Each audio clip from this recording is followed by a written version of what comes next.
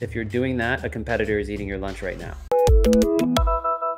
By looking at a couple of tools and going, oh my God, this amazing world of building an outbound tech stack, automated, like how many people, how much budget, how much intelligence would you just stumble into that world and say, I'm going to be able to do this? Should you set your expectations? Yeah, so only 15% of high growth companies even automate. Here's a perfect umbrella statement. If you send your emails one at a time in 2020, or you dial a telephone one at a time, it is dark ages. So anyone hearing this, if you're doing that, a competitor is eating your lunch right now.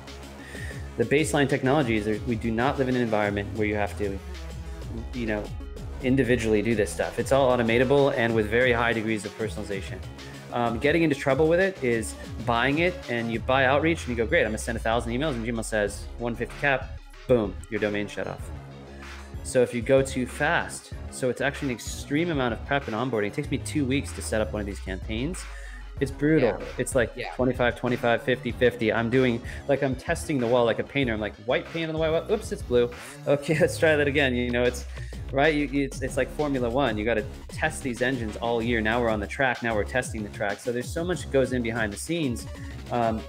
People ask me, well, Justin, it took you 8 hours to set up that personalization at scale sequence. Why is it worth it? Because now that I've set it up, I can send thousands and it's perfect one-to-one. It took 8 hours and I just saved 50 hours.